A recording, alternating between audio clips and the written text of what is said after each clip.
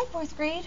I am back with our next chapter, Farmer Boy by Ingalls Wilder, and we're going to be reading Late Harvest, and it starts on page 240.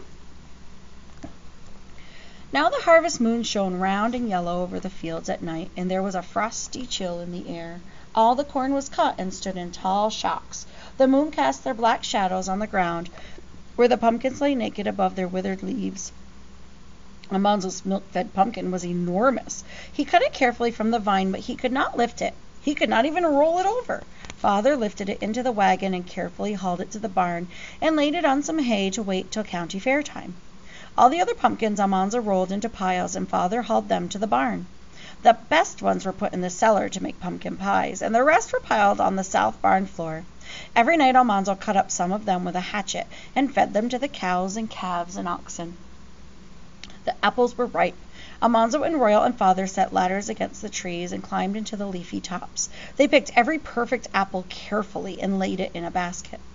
Father drove the wagon full of baskets slowly to the house, and Almanzo helped carry the baskets down cellar and lay the apples carefully in the apple bins.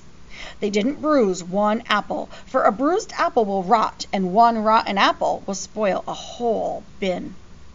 The cellar began to have its winter smell of apples and preserves. Mother's milk pans had been moved upstairs to the pantry till spring came again. After the perfect apples had all been picked, Almanzo and Royal could shake the trees. That was fun. They shook the trees with all their might, and the apples came rattling down like hail.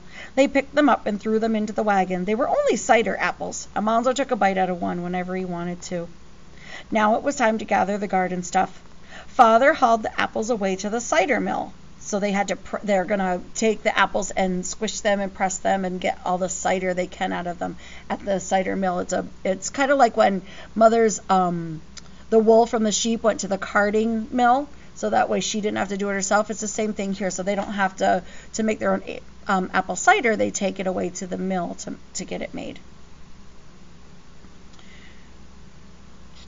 Father hauled the apples away to the cider mill, but Almanzo had to stay home pulling beets and turnips and parsnips and carrying them down cellar. He pulled the onions, and Alice braided their dry tops in long braids. The round onions hung thick on both sides of the braids, and Mother hung them in the attic. Almanzo pulled the pepper plants while Alice threaded her darning needle and strung red peppers like beads on a string. They were hung up beside the onions. Father came back that night with 2 big hogsheads of cider. He rolled them down cellar. There was plenty of cider to last till next apple harvest. Next morning a cold wind was blowing and storm clouds were rolling up against a gray sky. Father looked worried. The carrots and potatoes must be dug quickly. Almanzo put on his socks and moccasins, his cap and coat and mittens, and Alice put on her hood and shawl. She was going to help. So this is like September-ish time when they're doing this harvesting. And remember, Almanzo was barefoot most of the summer, but now it's starting to get too cold to be barefoot, especially out in the field. So he's putting on socks and moccasins again. Father hitched Bess and Beauty to the plow and turned a furrow away from each side of the long rows of carrots. That left the carrots standing in a thin ridge of earth, so they were easy to pull. Almanzo and Alice pulled them as fast as they could, and Royal cut off the feathery tops and threw the carrots in the wagon. Father hauled them to the house and shoveled them down a chute into the carrot bins in the cellar. The little red seeds that Almanzo and Alice planted had grown into 200 bushels of carrots. Mother could cook all she wanted, and the horses and cows could eat raw carrots all winter. Lazy John came to help with the potato digging. Father and John dug the potatoes with hoes, while Alice and Almanzo picked them up and put them in baskets, and emptied the baskets into a wagon. Royal left an empty wagon into the field while he hauled the full one to the house and shoveled the potatoes through the cellar window into the potato bins. Almanzo and Alice hurried to fill the empty wagon while he was gone. They hardly stopped at noon to eat. They worked at night until it was too dark to see. If they didn't get the potatoes in the cellar before the ground froze, all the year's work in the potato field would be lost. Father would have to buy potatoes, and they don't want to have to buy potatoes, right? They try to only buy what they cannot grow themselves. So if they can grow something themselves, or they can make something themselves, they don't want to purchase that in the store. So they need to be super, conservative and super careful about how and make sure that they're all working together so that way they can have all that they need for the year. I never saw such weather for the time of year, Father said. Early in the morning, before the sun rose, they were hard at work again. The sun did not rise at all. Thick gray clouds hung low overhead. The ground was cold and the potatoes were cold, and a sharp, cold wind blew gritty dust into Almanzo's eyes. He and Alice were sleepy. They tried to hurry, but their fingers were so cold that they fumbled and dropped potatoes. Alice said, "My nose is so cold. We have ear muffs. Why can't we have nose muffs?" Almanzo told Father that they were cold, and Father told him, "Get a hustle on, son. Exercise will keep you warm." They tried, but they were too cold to hustle very fast. The next time Father came digging near them, he said, "Make a bonfire of the dry potato tops, Almanzo. That'll warm you." So Alice and Almanzo gathered an enormous pile of potato tops. Father gave Almanzo a match, and he lighted the bonfire. The little flame grabbed a dry leaf, then it ran eagerly up a stem, and it crackled and spread and rushed roaring into the air. It seemed to make the whole field warmer. For a long time they all worked busily. Whenever Almanzo was too cold, he ran and piled more potato tops on the fire. Alice held out her grubby hands to warm them, and the fire shone on her face like sunshine. "I'm hungry," Almanzo said. "So be I," said Alice. "It must be almost dinner time." Almanzo couldn't tell by the shadows because there was no sunshine. They worked, and still they did not hear the dinner horn. Almanzo was all hollow inside. He said to Alice, "Before we get to the end of this row, we'll hear it." But they didn't. Almanzo decided something must have happened to the horn. He said to Father, "I guess it's dinner time." John laughed at him, and Father said, "It's hardly the middle of the morning, son." Almanzo went on picking potatoes. Then Father called, "Put a potato in the ashes, Almanzo. That'll take the edge off your appetite." Almanzo put 2 big potatoes in the hot ashes, one for him and one for Alice. He piled hot ashes over them and piled more potato tops on the fire. He knew he should go back to work, but he stood in the pleasant heat waiting for the potatoes to bake. He did not feel comfortable in his mind, but he felt warm outside, and he said to himself, "I have to stay here to roast the potatoes." He felt bad because he was letting Alice work all alone, but he thought, "I'm busy roasting a potato for her."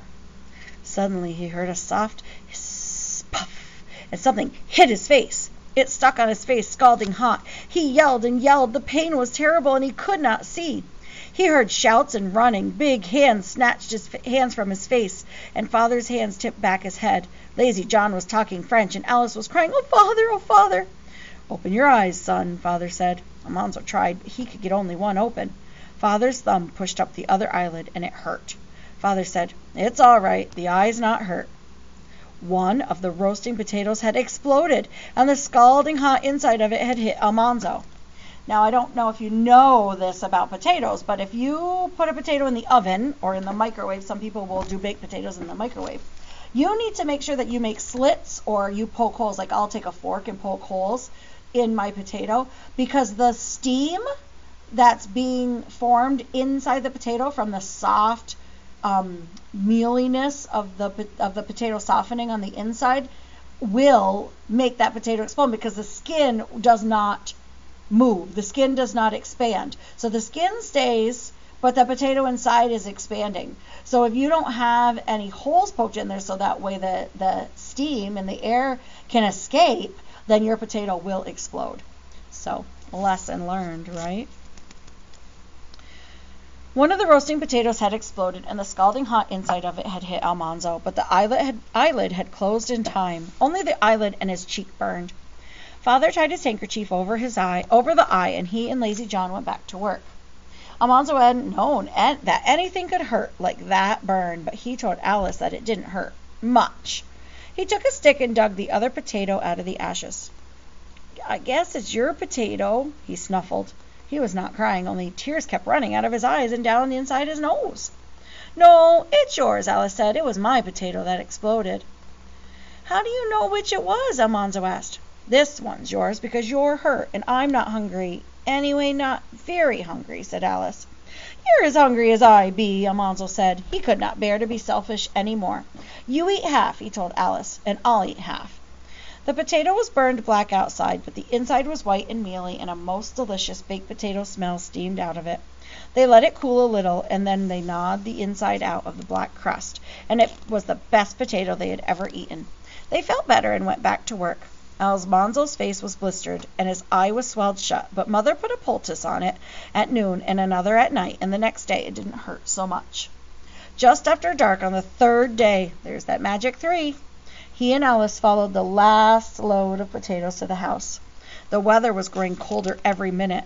Father shoveled the potatoes into the cellar by lantern light while Royal and Almanzo did all the chores. They had barely saved the potatoes. That very night, the ground froze. "A miss is as good as a mile," Mother said, but Father shook his head. "Too close to suit me," he said. "Next thing will be snow. We'll have to hustle to get the beans and corn under cover." He put the hay rack on the wagon, and Royal and Almanzo helped him haul the beans. They pulled up the beanstakes and laid them in the wagon, beans and all. They worked carefully, for a jar would shake the beans out of the dry pods and waste them. When they had piled all the beans on the south barn floor, they hauled in the shocks of corn. The crops had been so good that even Father's great barn roofs would not shelter all the harvest. Several loads of corn shocks had to be put in the barnyard, and Father made a fence around them to keep them safe from the young cattle. All the harvest was in now, cellar and attic, and the barns were stuffed to bursting. Plenty of food and plenty of feed for all the stock was stored away for the winter. Everyone could stop working for a while and have a good time at the county fair. All right. I hope you enjoyed that chapter. I will see you soon. Bye.